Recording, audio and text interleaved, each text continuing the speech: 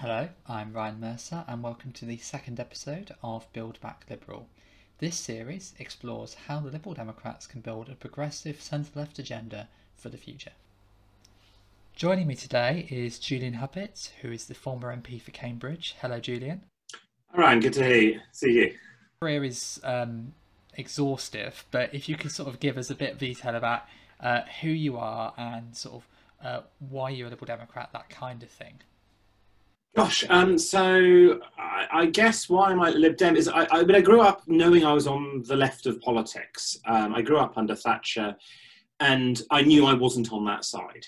And so I think when I was sort of younger, I'd have probably, I didn't really know what the differences were. But it was actually when I was at school, for various timetabling reasons, on Tuesdays and Thursdays, I would eat lunch while watching Prime Minister's Questions. And it was watching that or the discussion afterwards then that I realised I was a Liberal, that I agreed with the Lib Dem spokesperson pretty much routinely rather than the Labour. And that's when I started to realise there weren't just these two camps, there was a third option. And so really, that's when I became a Lib Dem. Turns out my parents were actually founder members of the SDP, but I actually didn't know that. But it was very much that sort of realisation that my values, those sort of internationalist, small L liberal values, were the values of a party. And so I got more and more involved at that point, actually joined the party before I could even vote. And professionally, your career was initially as a research scientist. Yes, I worked on DNA structure and function. I'm sure you know DNA is a double helix. It has lots of other shapes, and those other shapes, like four-stranded knots, play a really important role in controlling how genes work. So, Build Back Better, how did you come to be involved with this, and why is it so important? So I think the overall package is part of a number of things that we need as a party to really start articulating our values better. I think we are a party that's full of policies. We have no shortage of those, but we're not always good enough at conveying the breadth of them in a way that's exciting and shows a strong vision. And so the idea of Build Back Better was, so look, let's take this moment and across the board come up with a narrative which is consistent, coherent and exciting. So Layla led that project with various others, and it was a pleasure to be able to be part of it. It's what I think we need. So could you sort of outline what your contribution to Build Back Better was about, what your section of the book covers? Yeah, so our section was about digital technologies. What do we think about those? How are they changing our lives for good and for ill? And as Liberals, what should we be doing about them? There's obviously been a lot of discussion about this, but not much of it's informed and not much of it starts from a Liberal perspective. What is it that we think is the potential? What do we think are the harms? And how do we make the most of those? It's become particularly important now. We're now spending so much more time digitally connected. If you imagine what this pandemic would have been like without Zoom, without Netflix, without video calling so you could stay in touch with people, it would be a categorically different experience. So I thought it was quite now was a good time to pause and reflect on what was happening, where we needed to get to.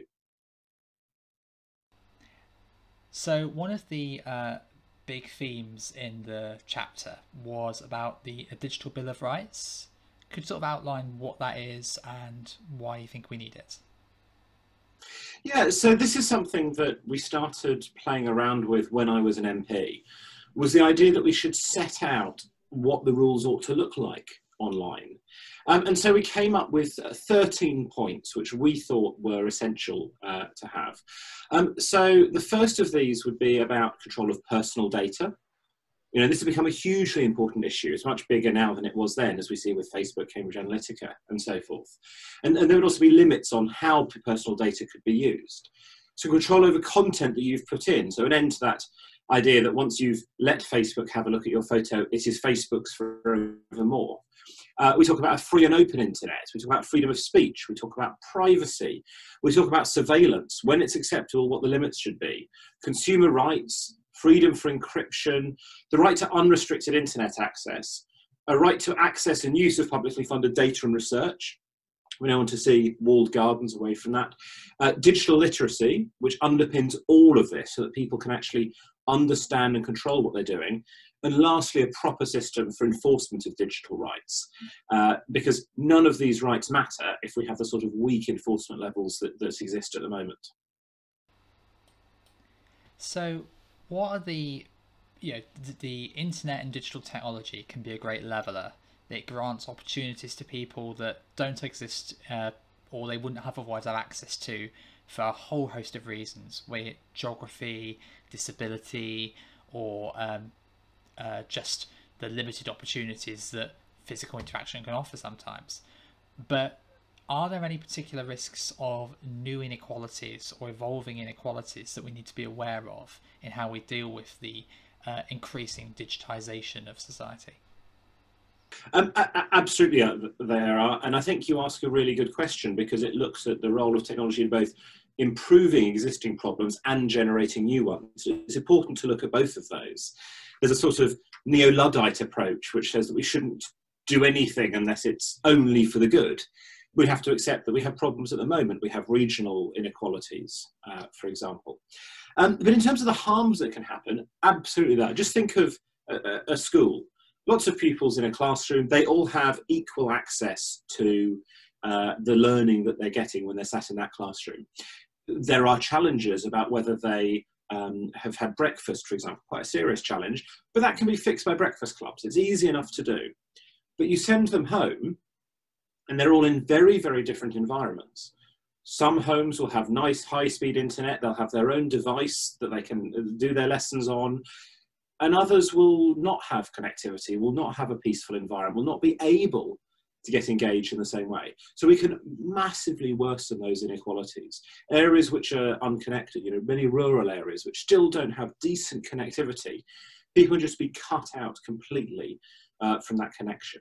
So I think it's about provision of connectivity, and it's about provision of data and access and dealing with the cost part of it. If we can get that right, I think we can help. The other piece then is how people use systems.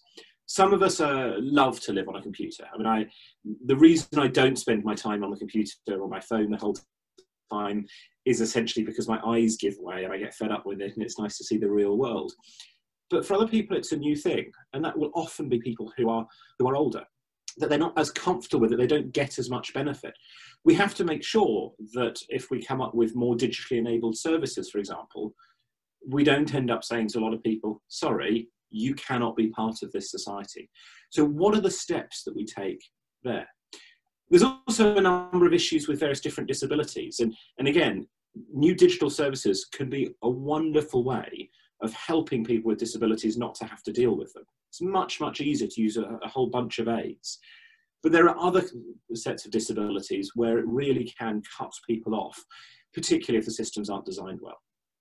I think that's really interesting. It always strikes me that the generation that could benefit most from digital technology is older people, given that it can give them a degree of independence, an ability to do their shopping without leaving the house, and that sort of thing can be hugely beneficial to, my grandmother is 88. She's very immobile. She hasn't progressed past, we've got her a mobile phone. That is as far as she's got with technology, even though she would benefit from it more for many aspects of life than I do. Absolutely. I mean, it's been said by others that there's a real tragedy that the people who could benefit most from easy personalised transport systems and getting food easily delivered, cooked to your door, are older people. We have Meals on Wheels, which is an archaic version of this. We have various community lift systems, which is an archaic version of this. And yet it's fit, healthy 20-somethings who are the biggest users of many of these services. We have ways of helping your grandmother and all sorts of others, but we haven't prioritised it. We haven't made it easy for them to use in many cases. One of the most recent and ubiquitous elements of our changing society is social media, and it's playing a bigger role in how we communicate, how we access information. What were you talking about with relation to that in your section? Yeah, so this is a really big issue. So again, I mean, social media is a wonderful thing. You know, the idea that we can communicate with people that we'd lost touch with, that you can talk to experts, you can find out what's going on in niche areas is wonderful. You know, there's never really been access to information like it. So I'm a huge fan of the concept of social media, but it comes with a whole lot of negatives. We see problems. I mean, I have a particular dislike of Facebook. I think Facebook, because of its system, is necessarily a problem. I don't feel the same way about other systems like Twitter. I think they can be problematic, but I don't think they necessarily are problematic. And there's lots of different areas where we see this. You know, we see some of the trolling, we see some of the sort of group abusive behaviour. There's a whole lot of stuff which is unacceptable. But there is also a thing which I guess you could technically call an epistemic threat. How do we know that information is reliable? Historically, how did you know that a story was trustworthy? Well, if it was published in a paper, there was reason to believe it to be true. It often wasn't. You know, whether it was in the Guardian or the Mail or the Times, there were errors, but there was an effort to reach standards. There was a named person or a named organisation responsible for it. You had a reason to believe it. And you could distinguish quite well between a story printed in a paper or on the radio or on television and what you heard from your mate in the pub. Everybody knew there was a difference in trustworthiness of those two different things. Social media changes that, makes it very, very hard to know whether a story is true. Very hard to know what the sources are. We don't know when you see something on social media referring to something, it's very hard to really chase that back down. And I think there's a real threat there to information. We don't know what's true. We don't have those sort of sources of veracity that we might want, and that then means that people behave in, sadly, a fairly predictable way. People believe the things which fit with what they would like to believe. When I see a story that says that somebody I don't like has done something silly, I'm more likely to believe it. When I see a story that says that somebody I really like has done something silly, I assume it's fake news. I don't believe it. And so you end up polarizing based on whether you believe the story because you'd like to believe it. And that's really problematic. So I think there's this epistemic threat, this threat to what is true. And I think that couples with various other behaviors to give this sort of polarization that we see. And then it's very easy for stories to flood around true or false because they fit with what people would like to think. I think that's really interesting, and one thing when I speak to a lot of Liberal Democrats or progressive centre-left supporters is that they can't understand why people perhaps at the other end of the spectrum on the far right believe certain things, and even when all the evidence seems to be against them. And the reason is that they are finding their own evidence, and that they're only accepting new information that reinforces their existing beliefs, even when there's other evidence out there that shows that certain things are not true. I think, you know, particularly thinking about the United States and the moment in particular, there are lots of facts about, say, Donald Trump, which we know full well, but when they're heard over there, they're assumed to be false because they don't match with people's pre-existing understanding. So I agree with you. I think there's a bit of a danger in saying my side is the side which has all the true things in, and the other ones are the ones who find their facts where they would like to. Because while I think my beliefs are right, and I have some reason I think to do that, I do try and check. It sounds horribly like the same thing that somebody else could say in reverse. You know, I published a paper in Horizons with Ali Goldsworthy, looking at polarization and a very simple Bayesian model, like how do people behave, and we showed that you can get very clear polarization without, you know, with each side believing that they are right and have checked their things, and even if they read the other information and realize it's wrong, both sides will feel very strongly that they're right. So while to me, the Liberal case in the US, the Democrat case seems much stronger, I'm always a little nervous about casting it like that. But I think your general point is right. You know, but if you look around, you know, if you were a sort of neutral from outer space coming to have a look, and you looked at Lib Dem Voice, you would find a lot of people saying the same things that they believe because they've read it, because they're in that space. You could look at a Labour blog, you could look at a Conservative one, you could look at, you know, wherever you like. And while I do believe that Lib Dems generally are a bit more evidence-based and a bit more sceptical, a bit more critical of these things, I'm not sure I could actually sustain that that is categorically true and that we are categorically different. So let's not use Lib Dem Voice as the ultimate arbiter of truth, is the message here. Well, I generally believe we should not use anything as the ultimate arbiter of truth, but yeah, but I think that's part of the problem, is that we have to always take people's word for things. Sometimes you have to trust secondary or tertiary information because there's no way to do it otherwise. You know, we simply do not have time to evaluate every piece of information. I see a story on Twitter that says that Sage reported this, and the Twitter report is quoting an article in the paper which quotes minutes, which describes what Sage is. I believe that to be true. I could potentially go and check on the government website, I could go and see that, but I can't actually check that the government website is necessarily true. At some points, you always have to say, look, this feels broadly consistent. And if you're a sensible, rational person, you weight that a bit by how likely the thing was to be true. You know, if I read a story that says that Ed Davey gave a powerful, impassioned speech about carers, I'm not going to do much verifying to check that that's true, because that's exactly the sort of thing that Ed would do. If I heard that Ed had done something very uncharacteristic, then I'm more likely to doubt the source and go, really? That doesn't quite sound right. And so we all question the things that don't feel right more often. That's sensible. It's how you try to make sure that you don't just always assume that the things you believe will always be right. Was there anything else on the chapter that you wanted to cover particularly?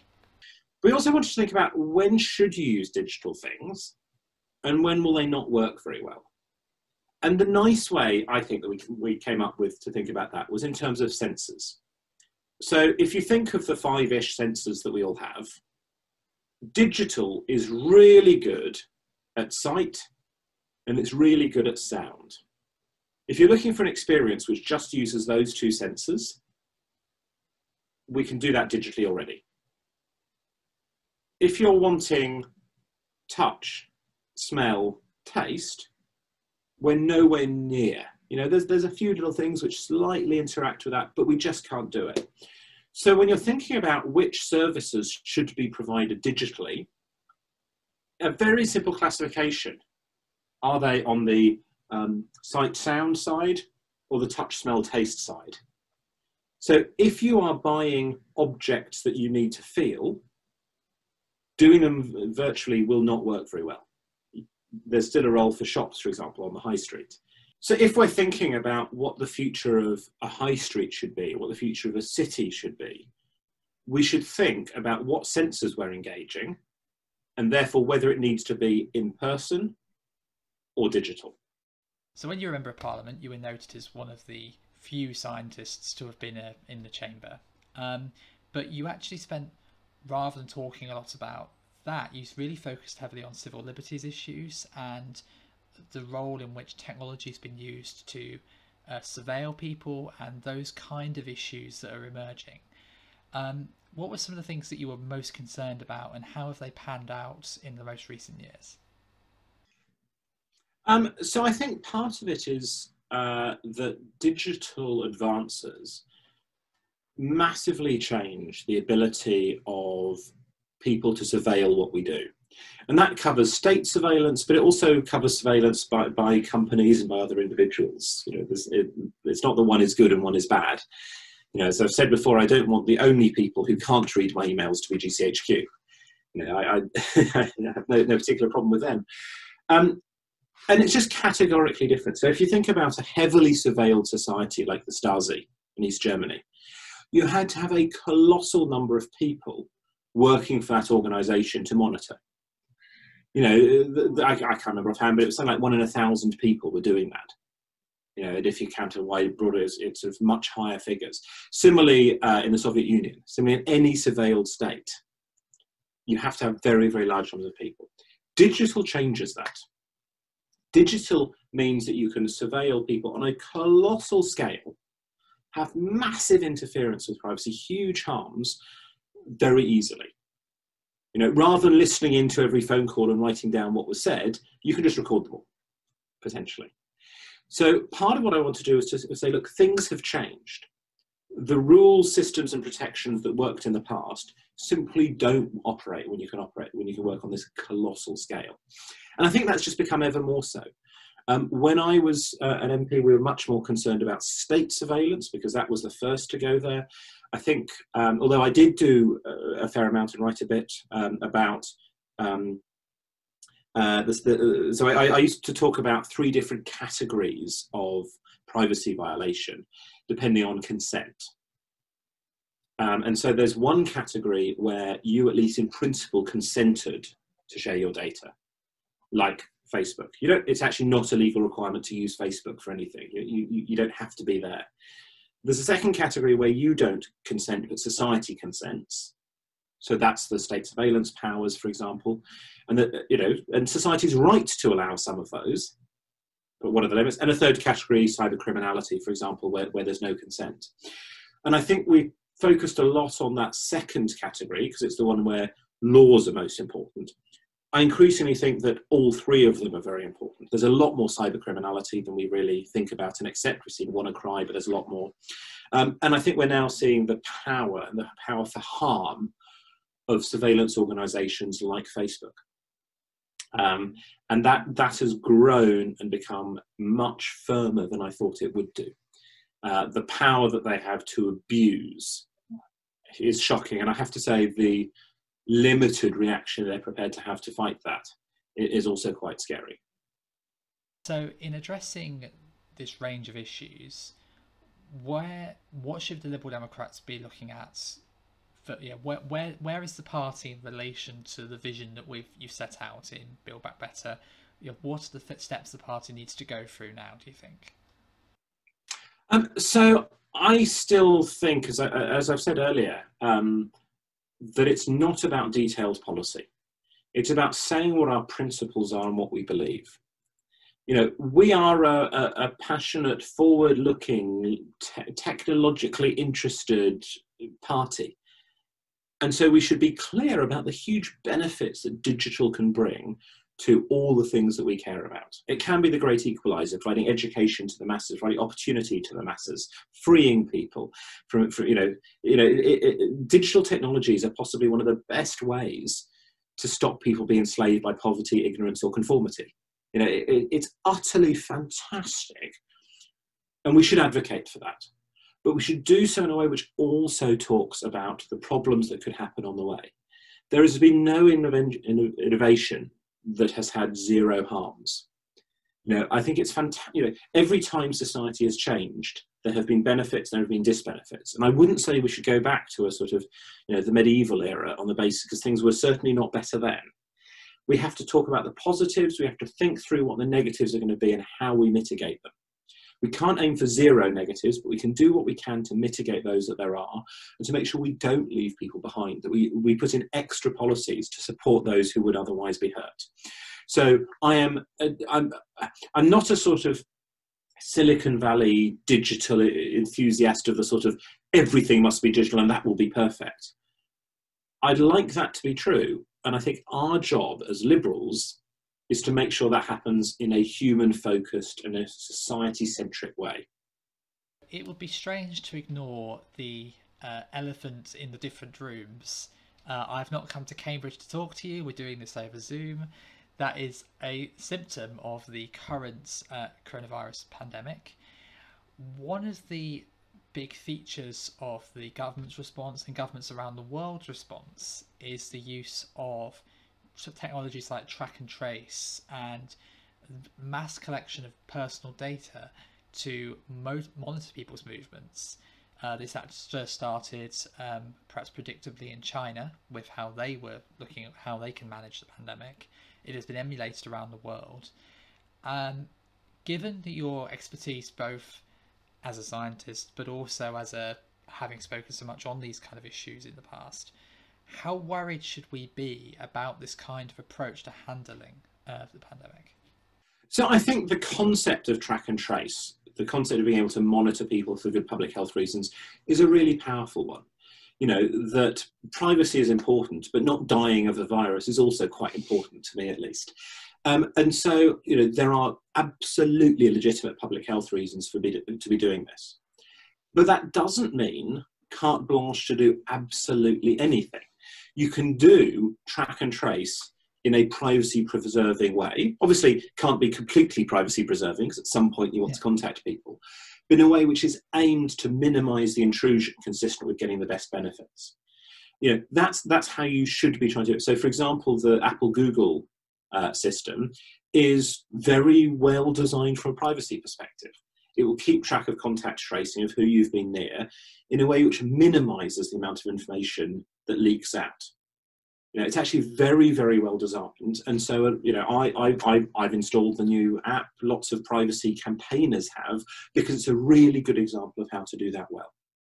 So we can do it well if you design carefully. On the other hand, there have been some utterly atrocious things. You know, some of the proposals from the original app that was being designed by NHSX included keeping data on who you'd had interaction with for, I think it was like 10 years. You know, there's no argument for that whatsoever. You know, yes, it's important to know now whether I contracted COVID from this other person. And I'm okay with keeping it for, let's say, a month. That's, you know, I could be argued around that sort of time frame. The idea that in 3 years' time you'll need to know that I happen to have a drink with that person, there's no public health reason for that. You know, that's not how this virus spreads. So you can do it well. I think, unfortunately, what we're seeing in the UK, you know, there are great examples around the world. New Zealand has got it fantastically well done, where they're interfering with privacy, but only to the level needed to protect people's health. I'm very up for that. Here, we spent a vast amount of money on a system that is not completely useless, but spectacularly poor. You know, with the exception of the app, the whole system is not that well designed. You know, so track and trace, the idea, absolutely. But anytime you implement these things, you should think about how do you protect privacy? How do you think about the possible downsides at the same time as getting what you want to happen?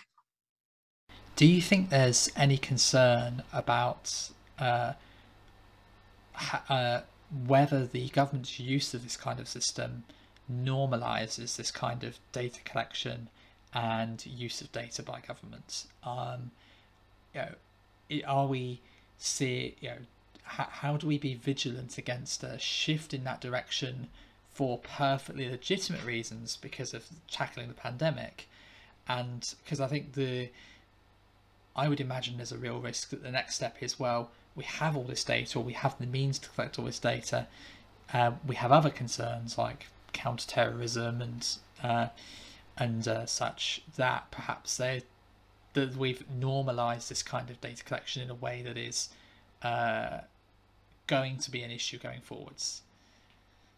And I think this is a very real concern, a very sensible concern. And there are absolutely people who are using this crisis as an excuse to push all sorts of other things they've wanted to do for a long time. Every time you hear people say, look, identity cards are the answer. You know, some of us think, well, they've been the answer to all sorts of things. They've never actually been the answer to any of them. You know, and there is absolutely a set of people who will say, look, this shows that we need to keep data on everybody. I think we have to just be robust about that and what our reasons are. You know, because there are people who will always advocate for saying, but we have to do this because of child protection, because of terror, because of some awful thing. And these are all really important issues, but none of them mean that you say, and that trumps everything else that could possibly be there. So, and I think actually because, for a whole bunch of reasons, many of the proposals wouldn't actually help the things they say they would actually help. You know, if you take counter-terror, if you look at the terrorist incidents that we've had in the UK, in almost every single case, the perpetrators have been known to the security service already. They've been so overwhelmed by information, they haven't been able to act. You know, if you're looking for needles in a haystack, throwing a lot more hay in doesn't help in the slightest. It just makes the problem worse. So we do have to be vigilant about that. But it's also why we should be saying at the moment, what are the good ways to do these things and what are the bad ways to do these things? I've been a great advocate for privacy preserving technologies, where there are ways of collecting the information that you need with minimal invasion. And so there are some lovely tools that are being developed. So Yoti, for example, have a nice app. So if you need to demonstrate that you are entitled to go into a pub at the age of, because you're 18 or something, you'll often have a card that have lots of information about you. It has your name, it probably has your address, has all sorts of other information about you. That's not needed. What's needed is a robust thing to say that you, the person, is entitled to come into this pub.